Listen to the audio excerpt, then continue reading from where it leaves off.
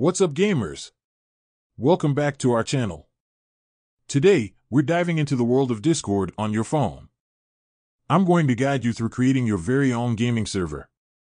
So grab your phones, and let's get started. If you don't have it already, head to your App Store, whether it's the Apple App Store or Google Play, and download the Discord app. Once it's installed, open it up. Sign in if you already have a Discord account, or create a new one. It's a breeze, and it's your ticket to an epic gaming server. Now, look for the plus icon. This is where the magic begins. Give it a tap to create a new server. Discord will prompt you with a couple of options. Select Gaming. This will automatically set up your server for gaming. Here you can choose the type of the server. You can make it for the community or for yourself and your friends.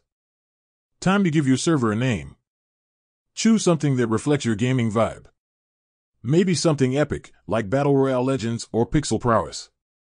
Feel free to add a profile picture to your server. It's like the flag for your gaming realm. Once you're done, hit Create. Now, let's get your gaming buddies in on the action. Tap Invite your friends to share the invite link. The more, the merrier, right?